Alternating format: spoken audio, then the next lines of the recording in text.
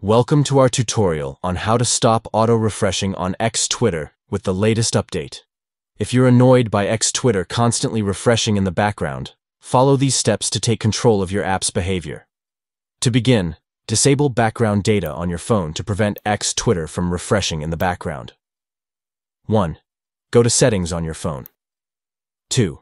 Tap on Apps and Notifications. 3. Select X Twitter from the list of apps. 4. Tap on Data Usage. 5. Disable background data to prevent X Twitter from refreshing in the background.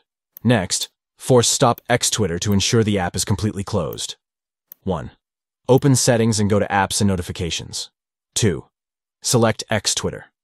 3. Tap on Force Stop to close the app completely. By following these steps, you can effectively stop X Twitter from auto-refreshing and enjoy a smoother experience using the app.